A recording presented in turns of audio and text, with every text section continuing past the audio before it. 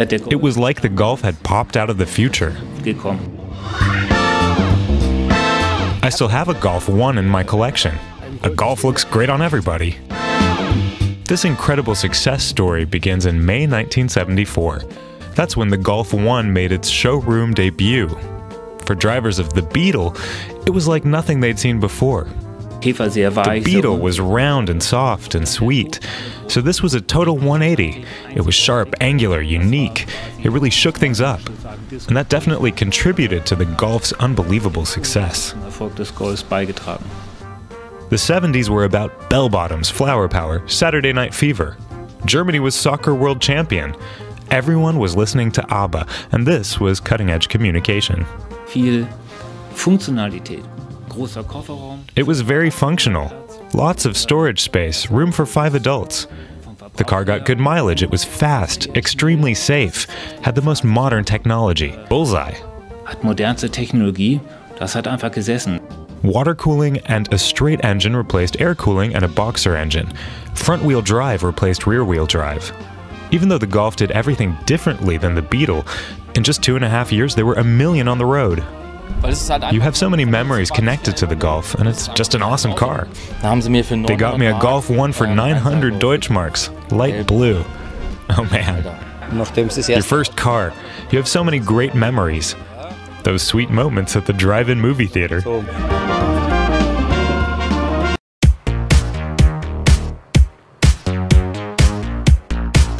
The bosses realized what a prize they had in the Golf, and they did the right thing by passing on those same values, but at the same time reinterpreting them to fit the times.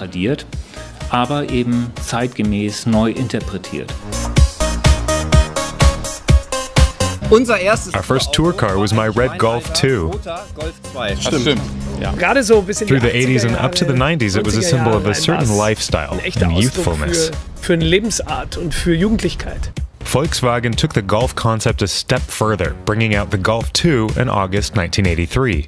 The new model was 17 centimeters longer and much more spacious.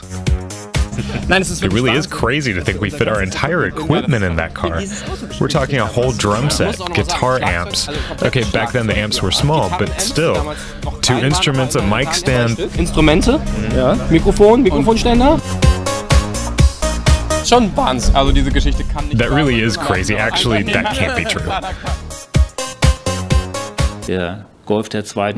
The second generation Golf was a bit softer, a bit more accommodating, not quite as angular.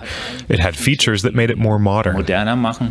Add-ons included anti-lock brakes, power steering, power locks, and power windows. For the first time, all the interior sheet metal parts were covered. The Golf 2 was the car of the 80s, back when Gorbachev's perestroika led to the end of the Cold War. It was the start of the digital age, and the German pop duo Modern Talking had everybody talking. My first car was a Golf 2. It was all standard, so before I even got my driver's license and took it for its maiden voyage, I got it all souped up. It was always great on the road, great performance. Back then, the best in the world.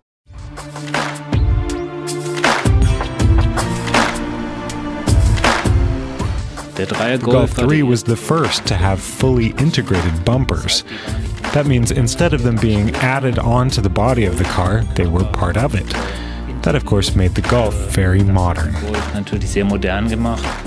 The Golf 3 came out in late 1991 with significantly improved crash safety. Airbags were available for the first time. The Golf has become such a regular feature in our lives. I think anyone who's had any contact with cars has had a Golf at some point.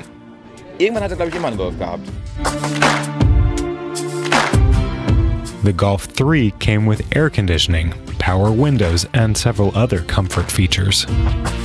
The interior of the Golf 3 was a big step toward greater comfort. In the 90s, all the kids were playing Game Boy. Titanic was the box office hit. The first mobile phones came on the market, and techno beats moved the masses. The Golf always had a strong connection to music. That had to do with the special editions, but also with the fact that we always cranked up the music when we were in the car.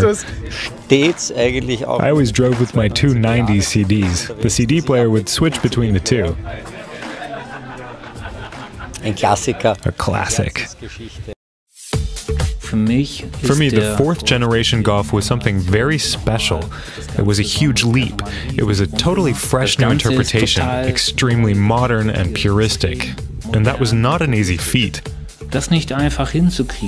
Volkswagen set a new bar for quality when it brought out the Golf 4 in October 1997. With a fully galvanized body, reduced gaps between parts, and an innovative new engine suspension that made the ride even smoother. It was the time when MP3s were pushing CDs out of existence. Madonna was flooding the charts with one-hit album after the other, and the introduction of the euro meant the biggest currency switch of all time. Another update to the Golf's design, for the first time the headlights were cased in clear glass. Suddenly you could look inside. It was like this little treasure chest with this unique projection technology inside.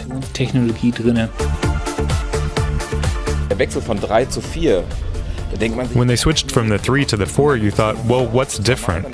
Then you'd look again and again and you'd think, wow, they really are ahead of the times. For me, the Golf 4 is one of the best designs. But at the time, it was like, I'm not even sure what they changed. And then it hit you, and you couldn't get over it.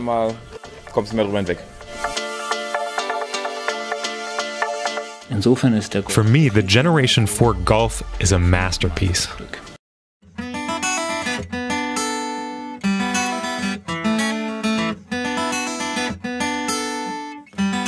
When you look at the lines of the Golf 5, you really notice this intense slope in the hood, the inclination of the windshield, and the fast look of the A-pillar that's very wedge-shaped.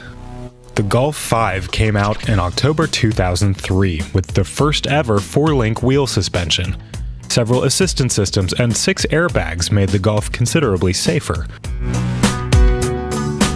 For the first time, a direct-shift gearbox with dual-clutch transmission was also available on the Golf.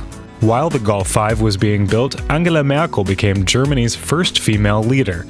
The whole country had a blast hosting the 2006 Soccer World Cup, and Robbie Williams' songs became anthems for the masses. The Golf also kept in touch with the times, and the trend toward big vans. So we tried to give the interior as much space as possible. We moved the A-pillar farther forward. The hood was shortened optically, and that gave it a new outline. Das hat ihm eine neue Silhouette gegeben. It's obvious, the Golf is a successful model. I'd say even the most successful model because it's always been up to date. The Golf has always kept with the times and kept evolving.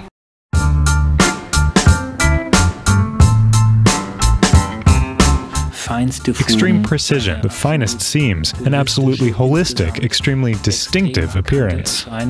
In October 2008, Volkswagen took the technology and looks of the Golf 5 a step further, bringing out the Golf 6. It came with knee airbags on the driver's side and greatly improved interior soundproofing. When we designed the Generation 6 Golf, our main objective was bringing in advanced technologies and making them available to customers. Luxury class assistance systems became available, including Park Assist, adaptive chassis control, and tire pressure monitoring. In the years of the Golf 6, smartphones became the norm. James Cameron's 3D film Avatar was a huge hit, and Adele became one of the 21st century's most successful singers.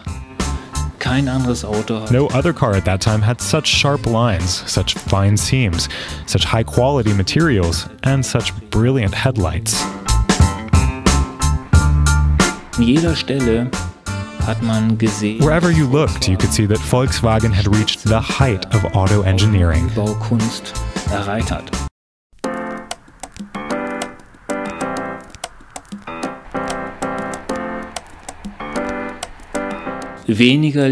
There were fewer lines, but they were more precise, more elegant, more dynamic. A longer hood that flowed into the roof. more incline in the A-pillar. Nochmal liegendere A-Säule. The Golf 7 debuted in September 2012 on Volkswagen's brand new MQB platform. It came with start-stop technology, brake energy regeneration, and multi-collision braking. All the motors were re-engineered. In 2014, the e-Golf and the plug-in GTE hybrid also became available. While the Golf 7 was in production, Pharrell Williams got everyone dancing to his song Happy. Germany scored its 4th World Cup victory in Brazil, and the Golf 7 became a world champion too. In 2013, it won both World Car of the Year and European Car of the Year. Da sieht man, glaube ich, you can see in every part of the Golf 7, from every angle, its sharp design, these extremely precise, very slender headlights, and its proud stance on the road. Sehr breit und souverän auf der Straße steht. Ich glaube, I don't think there's anyone who needs more car than a Golf. Als ein Golf.